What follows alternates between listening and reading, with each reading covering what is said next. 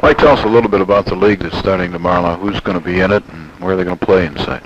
Well, this is a Central Indiana Booster League. We've got 6 teams in the league.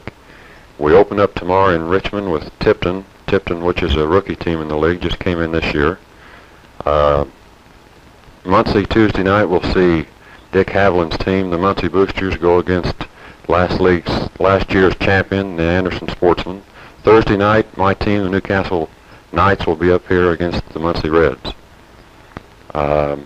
We've been out of action for the last couple of years, and we're just this year trying to bring the league back into action. We originated in 1954, so it sort of failed a couple of years ago. Now we're just trying to build it back up.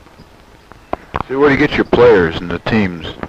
The majority of our players are college. We could call it a college league since the Muncie Reds are made up quite a bit of Ball State players. The Anderson Hawks or the Anderson Sportsmen are almost all Anderson College players.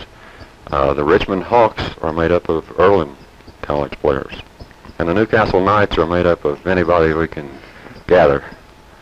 All righty, Dick, then there'll be 2 teams from Muncie, is that right? Yes, the Boosters and the Reds, and they're made up, well, Ball State partially, and then local boys that have played high school ball at Central, Southside, and so forth.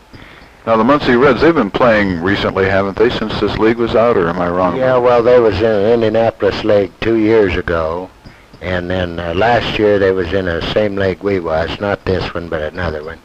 And then when we renovated this league, why, they got in there with us.